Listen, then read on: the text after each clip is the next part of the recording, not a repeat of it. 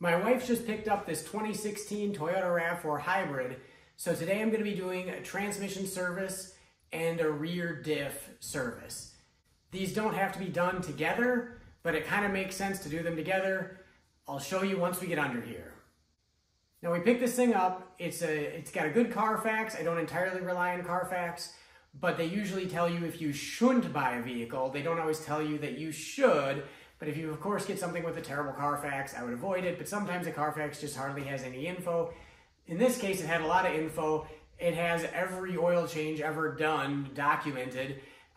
There really wasn't a whole lot of service done to this thing. And in fact, it was missing any service history on the transmission or the rear diff. So that's why it's on the list. But also, it's got 165,000 miles on it. So we're going to find out, what does transmission fluid in one of these hybrids look like at 165,000 miles? That'll be a great question to answer because people frequently comment on my transmission service videos asking, hey, my car has 150, 180, 250,000 miles. Should I do a transmission service? And generally, I would always say yes, but there are some exceptions to that. However, we're going to find out, what does this one look like at 165,000 miles with no previous service history that I was able to find. Please check the description below for torque specs, links to the stuff I'm using, for any other data that may or may not even be listed in the video, of quantities, all that stuff. I'm an Amazon affiliate, so if you do click on any of the links and buy the products, it won't cost you anything more, but I will get a small commission from that. That's one of the ways that you can help support the channel, so I appreciate clicking on those links and buying those products if you are in need of any of those products that we're using here today. With that, let's get to the list of parts and supplies you will need. It's a pretty small list. First, we'll cover the tools. I've got a small hand pump. I've got 3/8 drive, regular ratchet, as well as a torque wrench for torquing all the plugs back to spec. And then all 4 plugs are the same 10mm hex. In this case, I'm just using a socket right here. And then we'll get to the controversial subject of transmission fluid. I have a supply of this Valvoline Max Life ATF on the shelf, and I am comfortable using this in everything that they recommend it for. On the back is a list of recommended applications, and on this list they do list Toyota, and it is recommended for applications requiring the Toyota WS fluid. So why Valvoline and not Toyota? Well, Toyota is just fine. I am by no means telling you you should not use Toyota fluid in this. That is an excellent choice. I will link that in the description also. However, this Valvoline stuff has treated me great. I have not had issues, even with my truck with 360,000 miles on it and the original transmission. This is the fluid I use in that, which, by the way, that is an Allison transmission, also listed on the back as a recommended application.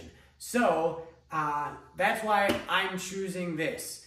Choose whatever you feel comfortable with, as long as it's appropriate for the WS application. It gets complicated. I don't care what the logo is on your vehicle. It doesn't mean they're the ones that manufacture the transmission. I also don't care what the logo is on your transmission fluid bottle.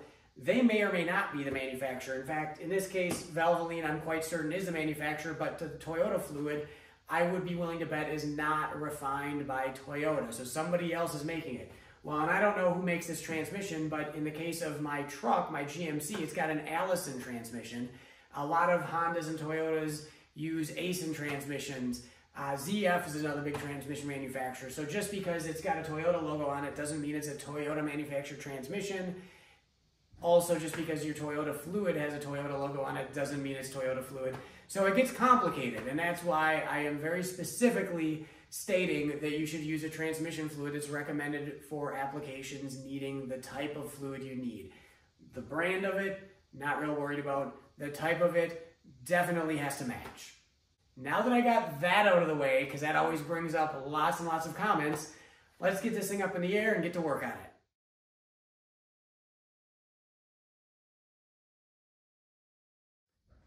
We've got this thing up in the air. One thing I failed to mention that you also need is a drain pan. I've got one appropriate for a lift under here, but a regular drain pan, if you're doing this just on your garage floor, is perfectly acceptable. We've got a drain and a fill plug under here, and we've got another drain plug that we want to avoid. This vertical one right here is for coolant, so we're going to steer clear of that. We've got two horizontal ones. We've got one up top here right by the CV shaft output, and then one on the bottom. The upper one, of course, is the fill, and the lower one is the drain. We're gonna crack open the fill plug first just to make sure that we don't have any trouble with that. You don't want to find that out after you've drained it. And usually they take something like that where it's just kind of a quick crack to break it free, and then it's gonna spin out by hand very easily. So we've got that broken free. I'm not worried about that anymore. So now we're gonna go into this one here. We'll do the same thing. Give it a good hit right there to break it free. And then we can roll our drain pan under here. All right, gonna do my best to get this well lit so you can see exactly what this fluid looks like with presumably 165,000 miles on it. And that looks dark, but not scary. The nice thing about these Toyotas is that this is a complete fluid drain. We are not going to be exchanging a third of the fluid or even half of it. We're going to be draining all of it out of here. So there is what it's looking like. That is dark. So I would say, as the miles would indicate, this is obviously overdue. However, that's not scary. I'm not concerned about the life of this transmission. I'm just glad that it's getting serviced now. We can also loosen up and remove the fill plug at this point, which will speed up the drain process, as you see there.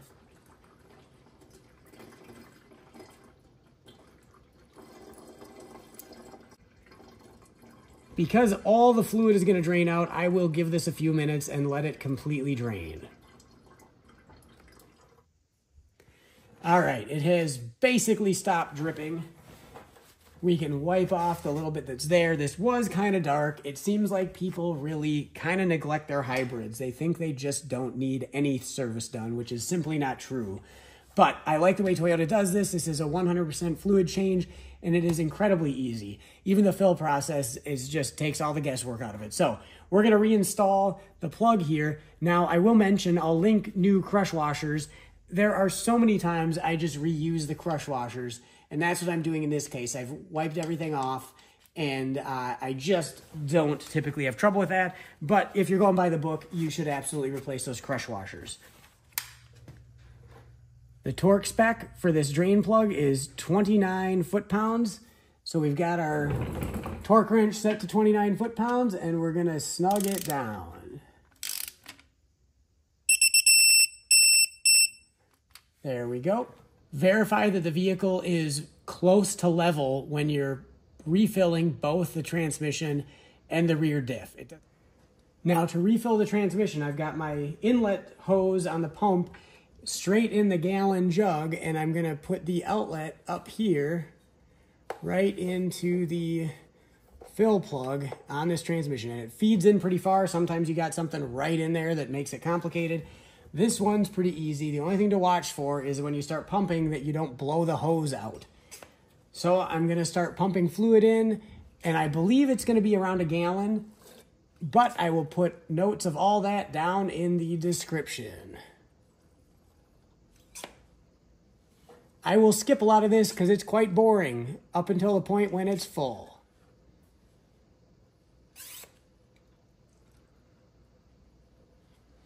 All right, it is dripping out, and I've got about exactly a gallon in it.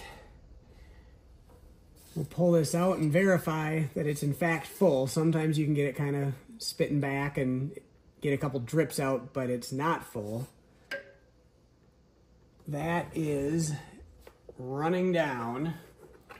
So I am confident it is full. So we will reinstall the fill plug.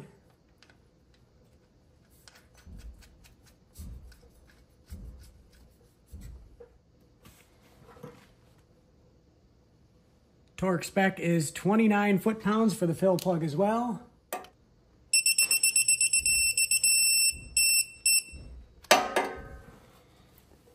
We'll wipe everything off.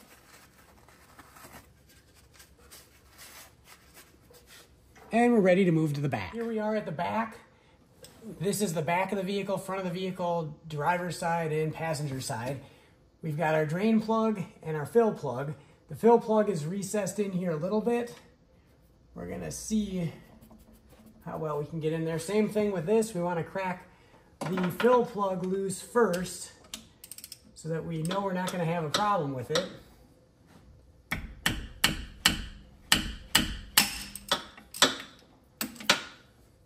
And then we should be able to do it by hand. We'll leave it like that. We'll go to the drain plug. And both of these are a little corroded, so you want to make sure that you get the bit in there good so you don't strip it out. We're going to do the same thing here. Break it free with a good hit. Then we can take our bit out and we can drain it.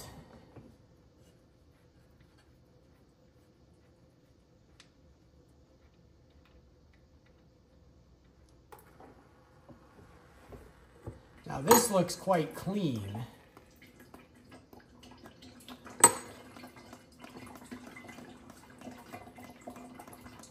So as not to make a mess, there you can see that looks pretty good. We're gonna run this up and then I'm gonna take out the fill plug to let it drain out fast. And there we go. So there again, that looks really, really good. I wish the transmission fluid had looked that nice, but it's nice to see that something does anyways. Now in the back here, we've got a magnetic drain plug and a non-magnetic fill plug. So make sure you get those back in the right order when you put them on. We're gonna wipe this one off. I've already wiped it off a little bit here, but we're gonna get it as clean as we can get it. We've got that nice and cleaned off now. Just like in the front, I'm gonna reuse these crush washers. You can approach that however you feel most comfortable. We're just down to a trickle here and it looks so good I'm not worried about getting every ounce out. Now I don't know why this would be different. I'd expect this to be the same as the front. However, the torque specs I found said 35 foot-pounds for both the drain and the fill in the back here. So we've got our torque wrench set to 35. And we'll torque it down.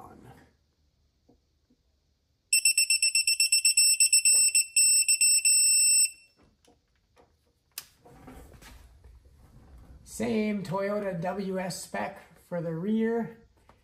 And we got that fill in a couple inches, not as far as in the transmission, but should make it easy nonetheless. And again, do this with the vehicle level and fill it up until it starts running out. Okay, I see it starting to run out there. It looks like we've done about 2 quarts in the back. So we had like a gallon in the front and 2 quarts in the back. So I think you can get this job done with 6 quarts. I might put another squirt in there, but that looks like I've pretty much got it right in the ballpark. But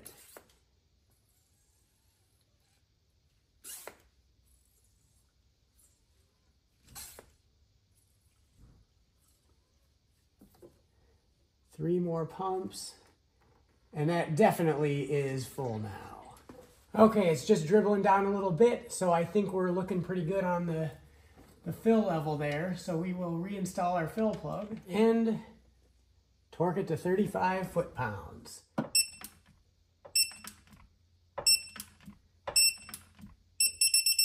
Getting close. And there we go, 35 foot-pounds. Now we can wipe it off. And we're ready to drop the vehicle down. So there is all the service you need to do underneath this thing.